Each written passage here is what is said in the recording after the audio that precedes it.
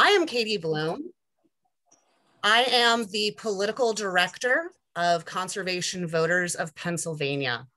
And we really love working with all of these partners, and we want to thank them. So thank you to Clean Water Action, to the Sustainable Business Network of Greater Philadelphia, Penn Environment, the Audubon Mid-Atlantic, Penn Future, and the TTF Watershed.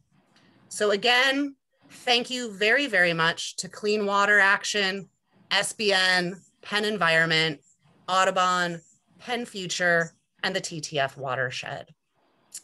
Another reminder, please feel free to introduce yourself, where you're at in the chat. It's always nice to say hello to your neighbors. And please feel free to rename yourself if need be. And if you do not want to be recorded, you can always stop the video on your Zoom screen. So let's see, we've got a couple more moments here. Just a couple more people coming in. Looks like it's slowing down. So let's see. All right. Well, I think we will get started. So I do want to say again, thank you all for being here. Your engagement on this issue is critical. We need to make sure that we have Congress's back and the president's back on doing something that will help with climate change, clean energy, jobs, justice. And that's why we're speaking with the congressman this evening. So let me just stop sharing my screen here with a last reminder. Technical problems, put them in the chat, that's fine. I think I have gone over everything else here. We do have some folks helping with tech on the back end. All right. So, Congressman, welcome. Thank you so much for joining us. For those of you who may not be as aware, Congressman Boyle was born and raised in the city of Philadelphia. The son of an immigrant, Congressman Boyle's father was a janitor for SEPTA, and his mother was a school crossing guard.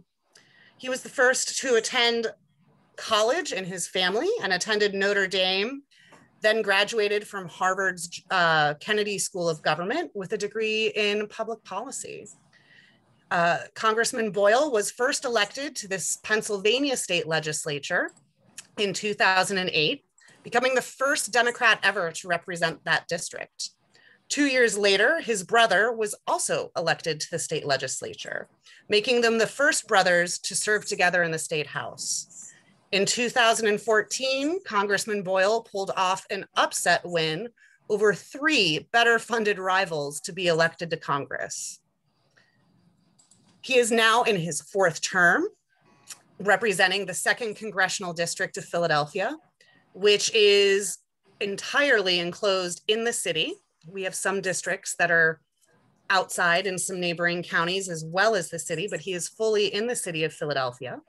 Currently serves on the House Ways and Means Committee, the Select Revenue Subcommittee, and the Trade Subcommittee thereof. Also serves as the Vice Chair of the House Committee on the Budget, and he has previously served on the House Foreign Affairs Committee and the House Committee on Oversight and Government. Congressman Boyle is also the founder and co-chair of the Blue Collar Caucus, which advocates for working families by addressing wage stagnation, job insecurity, and the future of work. So thank you so much for joining us. Even more people came in while I read that bio. We really appreciate it. Congressman, welcome. Yeah, well, thank you, Katie, for that very nice introduction. And I want to thank the 6 organizations. I won't name them all since you just did a few moments ago, but I want to thank the 6 organizations that are sponsoring this and have invited me on. And I was happy to accept your invitation. This is potentially a historic time. I think I can say it is already historic because of what we passed in the American Rescue Plan, but it is potentially even more historic if we get this done and over the finish line and pass the American Jobs Plan, or infrastructure broadly defined, which I think we'll talk a little bit later.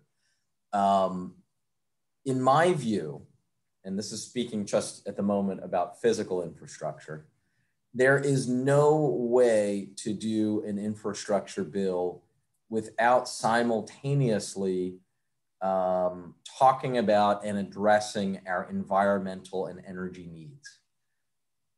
You're talking about the same thing.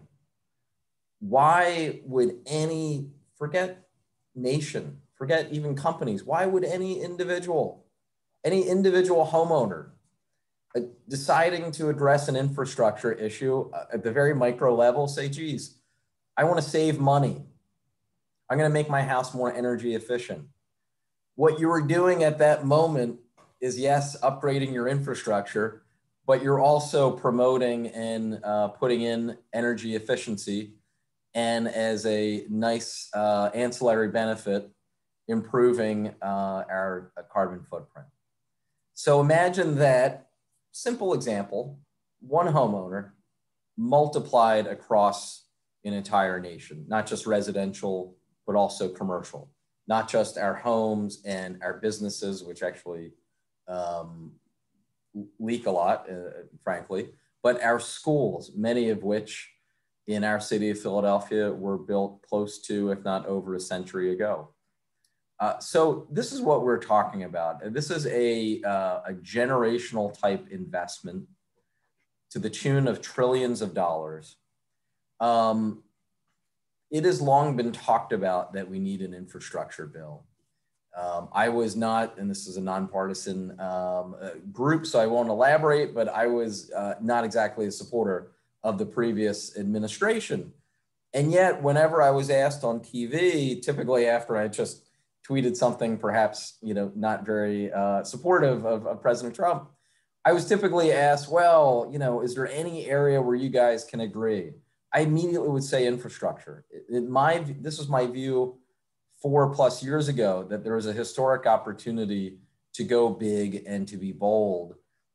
Even reached out to the then folks in the White House to talk about it and ways that we could do that. And it's a great regret that wasn't achieved. Well, now here we are, right on the precipice. Now, suppose, and it won't be this group, but suppose you were someone who needed to be convinced on climate change, or you just really didn't care about the environment all that much. Let me address to you specifically, we need an infrastructure bill, even for reasons that go beyond the ticking time clock to address climate change. The American Council of Engineers, as well as the International Council of Engineers, rates the state of American infrastructure a D. Some years it gets a D-. I didn't even know D- could be, was such a grade. Either way, it's failing. I remember very vividly about 5 years ago or so, when 60 Minutes, and this was 5 years ago now, 60 Minutes wanted to do one of their long feature stories on the state of America's crumbling infrastructure. The state they came to was Pennsylvania. And they went to two places specifically, Pittsburgh, to show all of the bridges. It turns out if you're going to build a city where 3 rivers intersect, you need a lot of bridges. But the other area they went to was Philadelphia, in fact, in my district. And they showed part of I-95 running through Northeast Philadelphia that literally was crumbling. No engineer caught it. No government official caught it. It was when part of the crumbling, because most of I-95 through Philadelphia actually is a bridge or a series of bridges, part of it started to fall literally on cars. So this is a national effort, no question about it. But I would argue that back home in the Keystone State, in our own Commonwealth of Pennsylvania, we stand to benefit more from this sort of a historic investment in our infrastructure than possibly any other state in the union. And that includes all of Pennsylvania's 67 counties. So I could go on, but why don't I pause there, because I know we're going to have a pretty substantive Q&A, and I hope I'll be able to address the component parts and then finally talk about where, exactly we are literally at this moment on June 23rd, where we stand in the process, because we still have a lot of work to do between now and when Congress adjourns for the August recess. We basically have 5 weeks in which to get this done. So we are really right now, I don't know, I'd say in the top of the 8th or maybe bottom of the 8th inning, in one that we just have to win. So thank you. Yeah. Well, thank you for those remarks. We'll dive into questions. I think we're going to kick off with some more specifics right away. So why is the American Jobs Plan so important for your district? We have a lot of people from your district here. Are there certain kinds of benefits your constituents can expect if passed? Any projects specifically in Philadelphia that you think would be a priority? Yeah, so first, I'm glad to see we have people from all over Pennsylvania, but we also have a lot from my district. I see at least one person that I know was in my old State House district. So you really have a great group. And so toward the end of my statement, I attempted to bring it from the national to the very local. And yes, my district, like the 434 other congressional districts, would specifically benefit. Of course, one of the challenges when we're talking about Washington, D.C., and we're talking about the federal government, it's always indirectly, right? Because, I'm not mayor, I'm not a city council person, so I'm not directing, yes, do this on the project, but providing the funding to go to them and to go to other nonprofit entities so they can do projects. So, for example, there would not be really, if we're talking about the bigger sort of infrastructure package the president and many of us are pushing for and want, there wouldn't be one facet of my district that wouldn't be touched. We're talking about rail, both in terms of intercity, such as Amtrak, but also intra-region with SEPTA. You would have roads, bridges. I mentioned that, when we think of bridges, we tend to think of the bridges in our area that connect Philadelphia with New Jersey. But actually, we have far more bridges than that. As I mentioned before, most of I-95 is a series of bridges.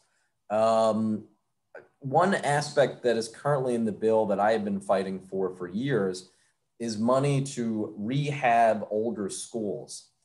I toured the first school that I mostly went to parochial schools, but my first school that I went to was Lowell Elementary in Olney. This was right before the pandemic. The infrastructure needs of that very old building are immense. They obviously, imagine if the city of Philadelphia attempted on its own to fund the rehabbing and greater energy efficiency of all of their older buildings. They don't have the capacity to do that. The federal government can, and can do that on a mass scale. Just imagine the sort of positive benefits that provides both financially. These are investments that I'm talking about with a demonstrated return on investment. Anytime you do a capital project, that's the case. So financially, it makes sense, but then also in terms of making us more energy efficient, it helps in terms of our environmental impact. So really, you could not really talk about any aspect of my congressional district that wouldn't benefit from this big and bold plan. And a follow-up to that is, are there some specific things beyond roads and bridges? One thing I know that conservation voters and other sponsors on this call really care about is SEPTA, lines and service. Will there be a substantial investment that will really help SEPTA and push SEPTA to be more green? The short answer is yes. You mentioned my father worked for SEPTA for close to 2 decades. Was a janitor mostly on the Broad Street line. So I care very deeply about SEPTA. It's also, even if you don't use SEPTA, bear in mind that it is critical to our regional economy. So even if you aren't using SEPTA, if you are someone who mostly commutes by driving, as much congestion as there might be on the roads already, imagine how much more there would be if we didn't have such a widespread mass transit system. So yes, as I mentioned before, there is funding for our transit systems. I talked about the school aspect before, but one of the things that I'm really excited about in the American Jobs Plan is that it would produce, preserve, and retrofit more than 2 million housing units across the country. Now, many of those, or a certain percentage of those, would be in Philadelphia. So I mentioned roads, bridges, rail. I forgot to mention, I think, our ports. The Port of Philadelphia, we have a couple of them, incredibly important. In fact, now with the dredging complete in the Delaware River, there's the opportunity for Philadelphia to be more competitive when it comes to shipping. That's something, both in terms of the port infrastructure, but also a number of ways that we can ensure we're better balancing our commercial needs, but also our needs to get people back on the water and to enjoy that for recreational use. It's done such a wonderful job on the Susquehanna, on the Schuylkill. I'm appealing to Central PA there by saying Susquehanna. But on the Schuylkill, just think of the enormous strides that have been made over the last decade, 15 years, in terms of getting people to use that more recreationally. I mean, you see kayaks. I know I've been out there myself on a kayak. Now at Glen Ford on the Delaware River, they bring people out on kayaks. Americans are rediscovering how important these waterways are after really abandoning them for a good half century. So it's one of the challenges about talking about a bill this big is that there's so many different components of it that each and every one of them, if they were alone, would be an important standalone bill. But combined, it's, as I mentioned before, transformative. Thank you. And I am in the middle of the state, so you can talk about the Susquehanna anytime. The next question that we have is, can you talk a little bit about the importance of the jobs plan for the future growth and sustainability of well-paying union jobs? It seems that union labor is essential in the fight to reduce emissions and tackle climate change and help low-income communities. Can you talk a little bit about how the jobs plan would affect that? Yeah, sure. And by the way, I can't, because I'm trying to cover so much, I can't remember if I mentioned, but specifically in the American Jobs Plan for transit, the number is 85 billion. Mm-hmm. So if you're wondering what that line item is, of course, that could change. But at the moment, it stands at $85 billion. Now, in terms of the union jobs, so both my parents were lifelong, or at least for their working ages, members of labor unions. I think it is incredibly important that we grow the percentage of our workforce that's unionized.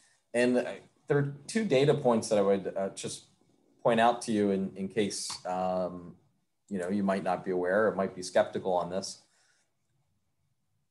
From the late 1940s until the late 1970s, as the percentage of the American workforce in a union went up, so did the middle class's share of overall American wealth. So now in Zoom, this is going to be hard because I'm pointing, there we go. I have to do it the opposite way. So as the percentage of the American workforce in the union went up, you also saw a corresponding increase in the percentage of wealth that the middle class owns. Right around 1980, both of them stopped and started going the other way. And so we're now at an 80-year low, 90-year low in terms of the number of Americans who are in a labor union and the percentage of workers who are in a labor union. Guess what? According to Pew Charitable Trust, we have also seen the wealth owned by the middle class in this country decline. 80 years of economic evidence is not a coincidence. So it is incredibly important, even if you yourself are not in a labor union, which the overwhelming majority of Americans are not. But the fact that there is a labor union that exists, and if it's strong, their ability to negotiate for wages and benefits actually helps every other worker in the private sector. So I'm very committed to making sure we grow the number of labor jobs. There are specific provisions in the bill. A lot of the kind of projects that we're talking about, if you think about it, they're already in industries that happen to be heavily unionized. So explicitly, there are protections in there to grow the number of union jobs. But then even implicitly, where we're directing the spending, you will see a benefit to that as well. I'd also just point out, aside from this specific piece of legislation, I work very closely. I'm part of a blue-green group.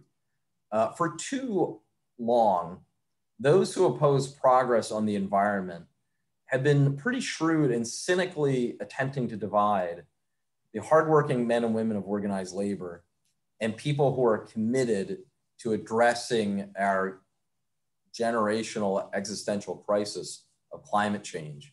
And so I've been someone who's really attempting to bridge that divide because we absolutely need it. It's understandable if someone doesn't want to give up the family sustaining job that they have because they're afraid there might not be something on the other end to replace it. We need to do a better job of making sure there is that family sustaining job with protections that come in addressing climate change. Thank you for that. And it's certainly something we're familiar with here in the state that we're actively trying to work on with state stuff. So really appreciate that. Switching a little bit away from jobs, although still related, how will the American Jobs Plan address years of environmental racism that really has resulted in disproportionate environmental impacts on communities of color in Philadelphia and throughout the state? Yeah, you know, I think this is a term that is often misunderstood because at first glance, someone might hear the term environmental racism and say, oh, well, how can the environment be racist? That's not what is meant. I know you know this, but environmental racism is things like, geez, how in New Orleans did the 9th Ward with the highest concentration of poor people end up getting placed in an area that was the most vulnerable to flooding? How come in other areas when you have a big polluter, they are allowed to basically be right next door to communities that are poor and typically more likely than not to be white? That's the kind of thing that we're talking about when, you know, when those of us are concerned about environmental racism. We're essentially the way, particularly poor people, but also poor people and, you know, especially of color, have really been put at a disadvantage when it comes to then who suffers from the sort of negative aspects of climate change. I mean, I'm someone who was born and raised in the city and developed asthma. It's well known that people who are in urban areas, especially very dense urban areas where there's a lack of a proper amount of green space, are more susceptible.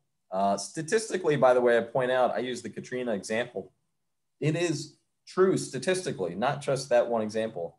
People of color nationally are far more likely to live in areas that are floodplains.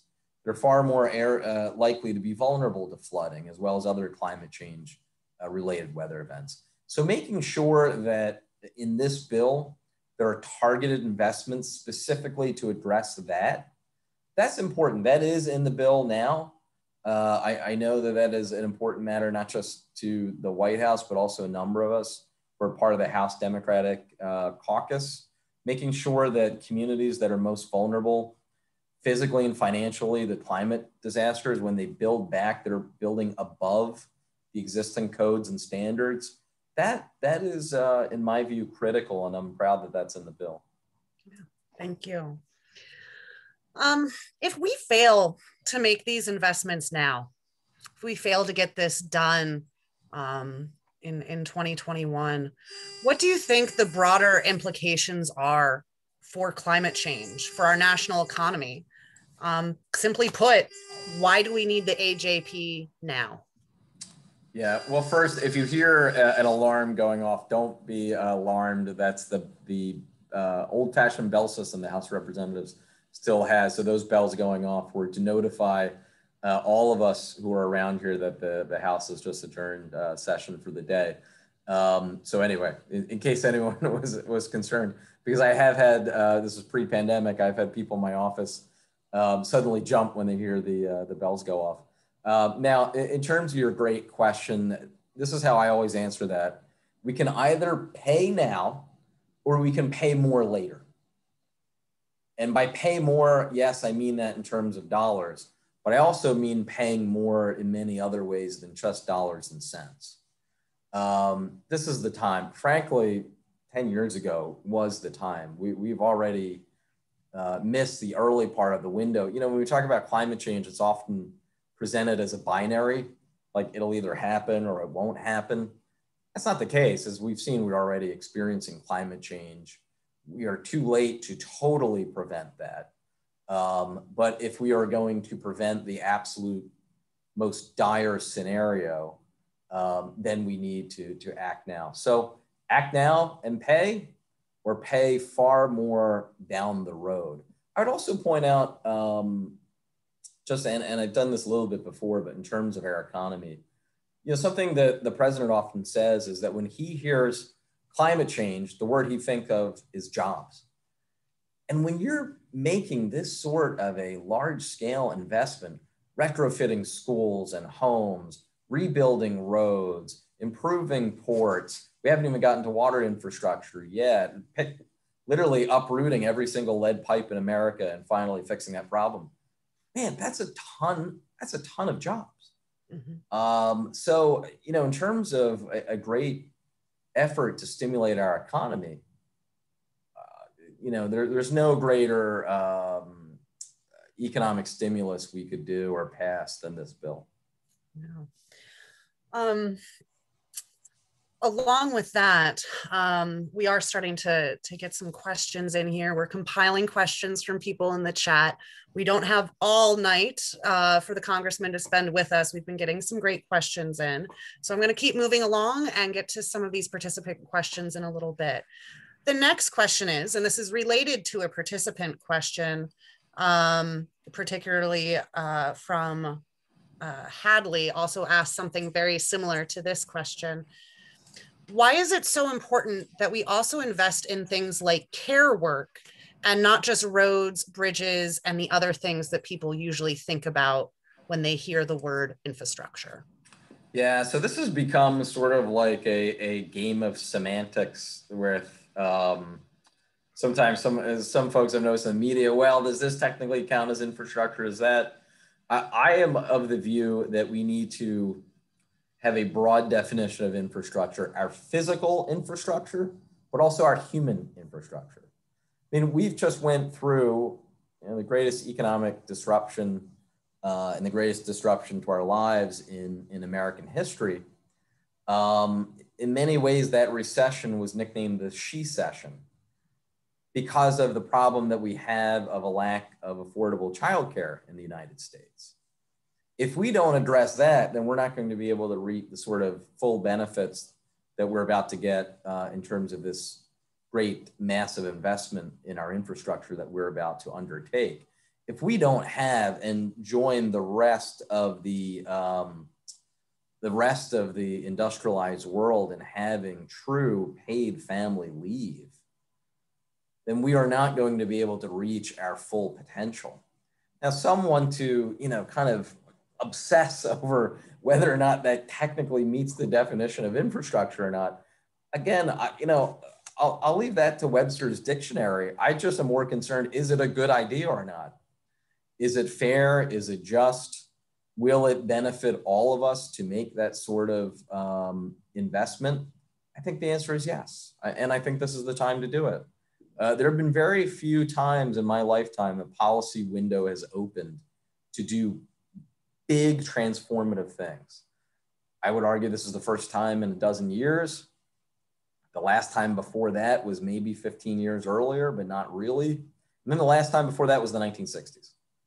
So this is arguably only the second time in my lifetime that there's an opportunity to really do these transformative things. I think the pandemic has really changed a number of Americans' views on the role of government and what it needs to do. And so in my view that this is the time to do it. The questioner is exactly right, that when we think of infrastructure and we think of what we're about to undertake, we can't just focus on the physical, we need to focus on the human. The next question, we're getting more into some participant related questions. Some of you have had similar questions, so there's been a little combining. Megan from the Northeast Times is asking if the American Jobs Plan will address things like stormwater runoff, particularly that would affect our friends at TTF Watershed. Yeah, well, certainly I love and do a lot of things with the TTF watershed. And it's a very good, important question. Again, attempting to take something that is big at the national level and really bring that home to the more local level. So there are a couple things on this. In terms of our drinking water issues in the United States, which we have not just Flint, Michigan, but I know from when I used to represent part of Montgomery County, they have them in Horsham and Hatboro and the areas of Montgomery County and Bucks County that border around the Willow Grove base. They have them in similar areas in New Hampshire, other parts of Michigan, Colorado.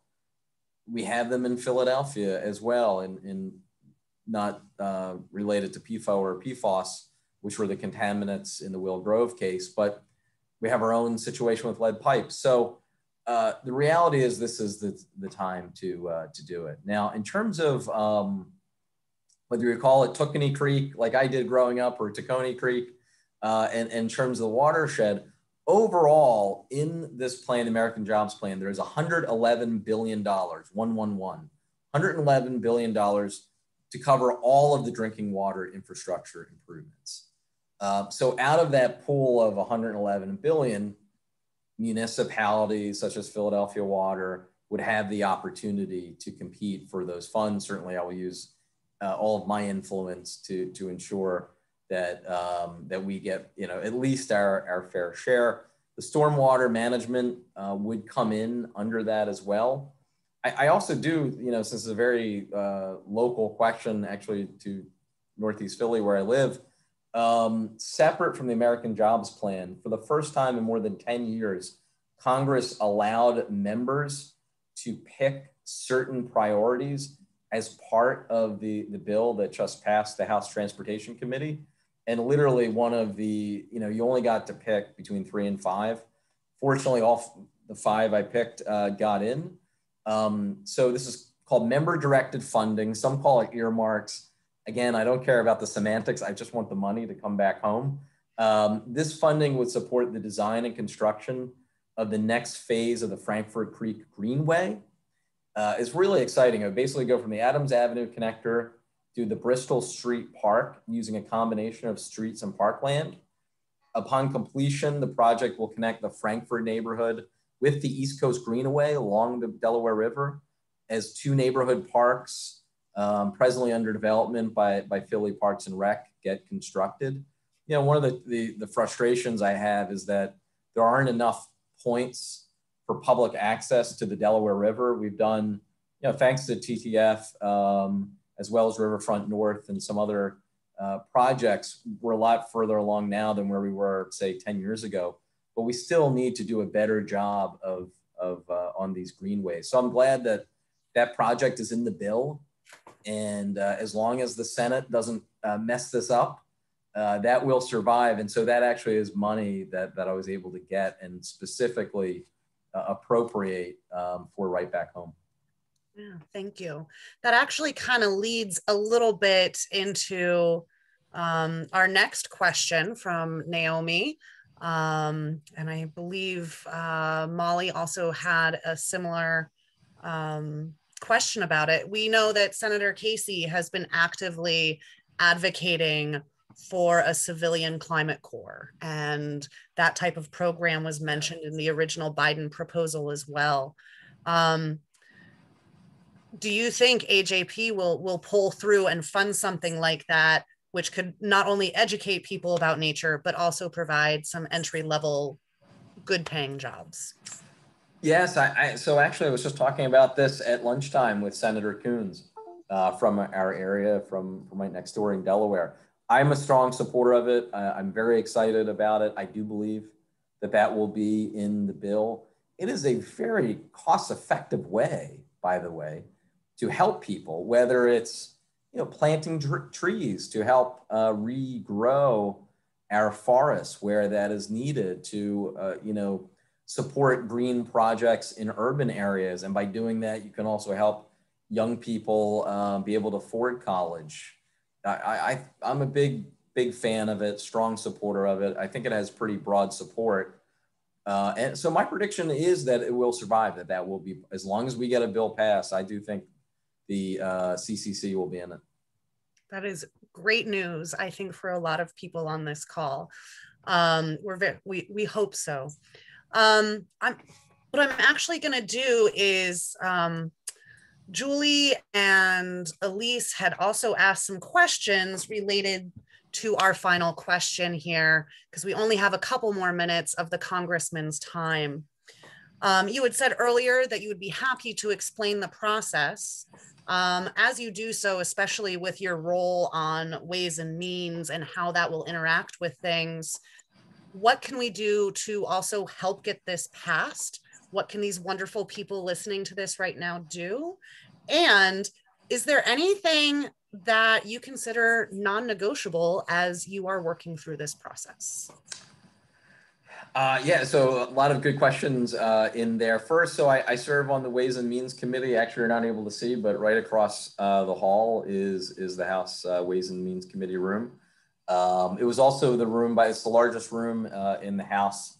And so a number of historic hearings have taken place in it. So you probably recognize the room from TV. It is the oldest committee in Congress. It is the tax writing committee. So any and all of the tax changes to help pay for this would have to go through our committee. We didn't get a chance to talk about any of them, but they're pretty significant. Now that leads into the next question, and that is, where are we in the process? So the House is essentially waiting at the moment on our friends and colleagues in the Senate to figure out which path they want to go, whether or not they want to do one bill or two bills. The latest thought, as of like a few hours ago, is that if it can be achieved, there would be two bills. One just on, let's call, physical infrastructure, to the tune of about $1.2 trillion. This would be a bipartisan bill with at least 11 Republicans supporting it. It would not fund any of the human infrastructure things we talked about, but there would be a second bill that would strictly be voted for, frankly, by Democrats, that would fund some of the things we talked about, like paid family leave, childcare, et cetera. You would have two different sort of coalitions passing both of those of the Senate. In the House, I know there would be a number of us who support both, but want to make sure that one doesn't end up in the finish line and the other suddenly gets left short. So I would strongly suspect that the House would hold up the bills until both had passed in the Senate, so that way they could both move forward. However, that's really all subject to change. And when I say subject to change, I mean, I do think over the next couple of days, it's sort of fish or cut bait in terms of that idea. And then option two would be just go into one bill, which I've always thought was more likely from the beginning, candidly, but go to one bill that would be using the reconciliation process. I'll spare all of you the mind-numbing details on reconciliation. I'm glad I serve in the House where we don't have to worry about that. And like every other legislative body in the Western world, we pass things by simple majority. But of course, we do have to keep it in the back of our mind because we know what the Senate rules are. So So that is where we are. And then finally, how you can make a difference. Man, get on the phones, work the phones. If you're comfortable even showing up to, if offices are back open, for the people who need to be persuaded. You know, I think that this is really, I think it is likely to happen. Well, I would say it's more likely than not to happen. But boy, for 5 weeks, there's still a lot of details that have to be worked out in a short period of time. So as I mentioned, I think we're in the 8th inning of this. We're really coming up to crunch time. So if you care about this, which obviously you do, this is the time to be heard. Yeah. Well, thank you so much, Congressman Boyle. We know that you are going to have to leave us here in a little bit. You are, of course, welcome to stay on. We've got a couple more things for all of our guests here. But a big thank you, and thank you for being willing to stand up for the American Jobs Plan and fighting for it, and clean energy and justice and jobs. It really means a lot to conservation voters and our partners and volunteers on this call as well, that we do something to address these issues. So thank you so much, Congressman. Thank you. Thank you, Katie. I'll just say thank you to all of you for your passion and your knowledge on these issues. This is an exciting time to be a difficult time, but an exciting time to be a member of Congress. I feel like I already voted for something truly historic in the American Rescue Plan. All those families that are about to get the child tax credit the next few weeks, you know, that is the product of our work. This right here, I feel very passionately that this needs to get done, and it needs to be as big and bold as possible, because this opportunity will not come again if we waste it. I know I look young, and I am, I suppose, young compared to some of my colleagues, but I've been in elective office for 12 years and I followed politics for a long time. This is a window that rarely opens, and we need to take advantage of it now. Thank you so much, Congressman.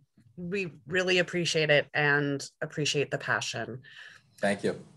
Folks, I'm going to go ahead and share my screen, and I am actually going to kick this over to my colleague, Kai Mateo.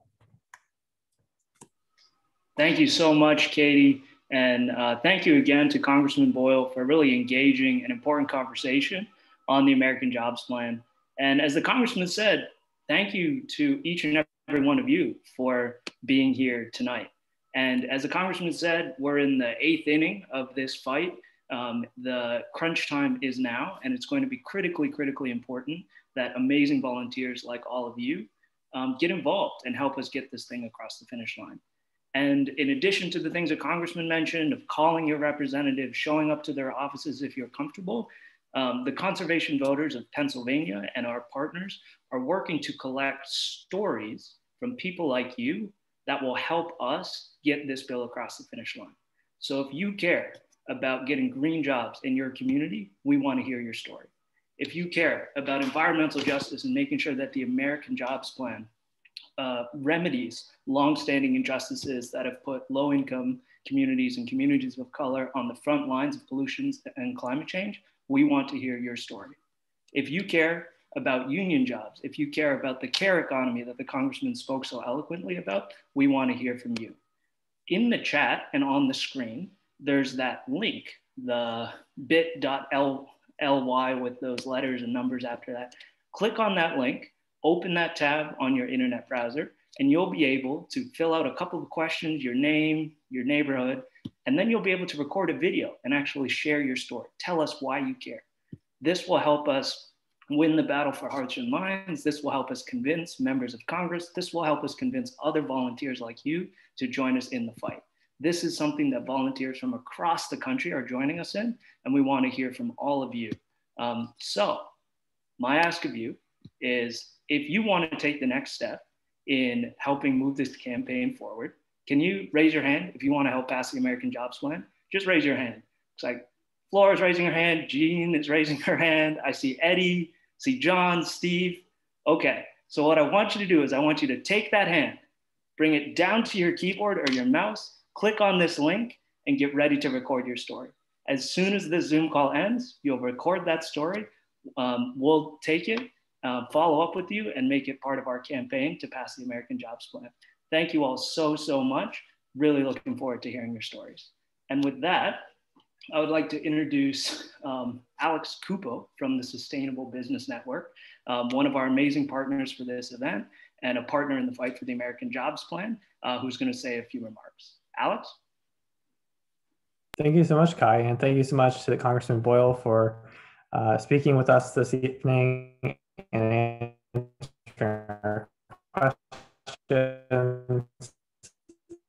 And I'd also like to thank our partners for bringing us all together to a just, green, and thriving economy. We empower the region's diverse, independent businesses to do well by doing good. We advance industries critical to a vibrant, local, equitable, and climate resilient economy, and we advocate for an economic ecosystem that centers localism, serves community needs, shares wealth, and protects our environment. As we rebuild from the economic impacts of the pandemic and address longstanding inequities and the need for climate action, we must expand proven growth industries that create opportunities for diverse small businesses, provide family-supporting wages, support equitable community development and public health, and advance climate resilience. For SBN, GSI, renewable energy, local systems are three such industries. Partnership for business and leaders in the green structures with the help of Fourth Economy, titled GSI, a tool for economic growth and recovery in Pennsylvania. The report, which can be found at the link in the chat, makes the case for increasing funding for GSI as a tool for creating jobs with family supporting wages, investment in our communities, and building a strong and diverse workforce. And I'm going to share my screen so you can see a little bit of that report right now. So some of the figures across Pennsylvania, which is more than the number of middle school teachers in the state. The number of jobs in Pennsylvania's GSI industry is growing faster than the Commonwealth's overall job growth. From 2011 until 2019, jobs in the state's GSI industry grew at 9.2% compared to Pennsylvania's 6.3%. And in Philadelphia, those numbers are even stronger. The GSI industry provides family supporting jobs and accessible opportunities for career advancement for people of all education and work experience levels. 1 of 2 GSI workers earn at least $15 an hour, even without a high school diploma or equivalent. Additionally, several of the sectors in the GSI industry are known for being accessible to returning citizens. The GSI industry and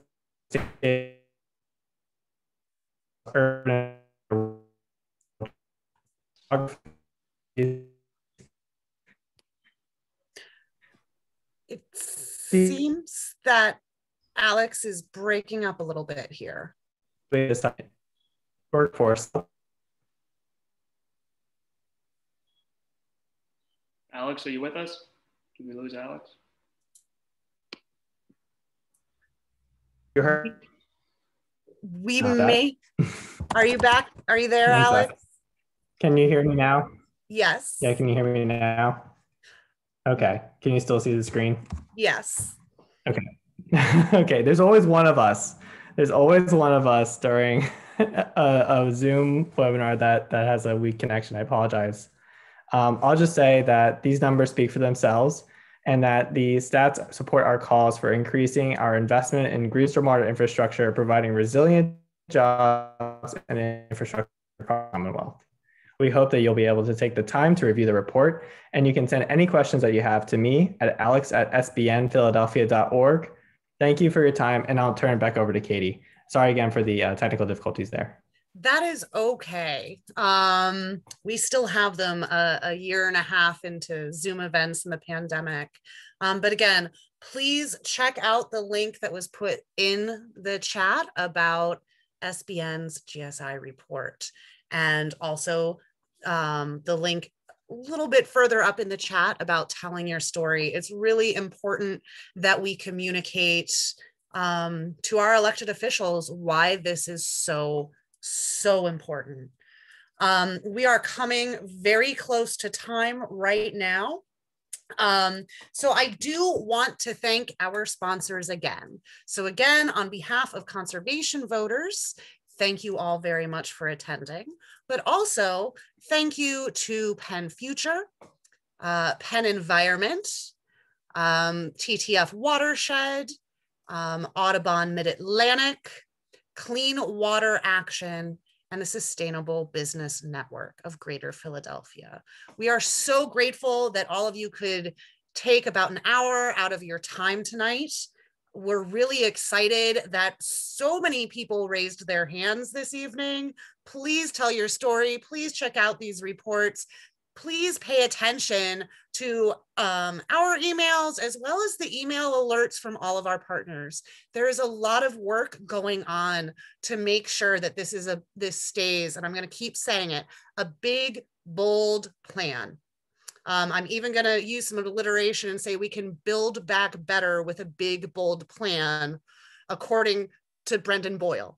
So let's get this done. Let's continue to connect with each other and our organizations and our elected leaders to make sure that we can have clean energy, combat climate change, address justice and equity, and make sure that people in any part of the economy have a good paying job. So thank you all so much for attending tonight, and we look forward to being in touch with you as we work on getting this done.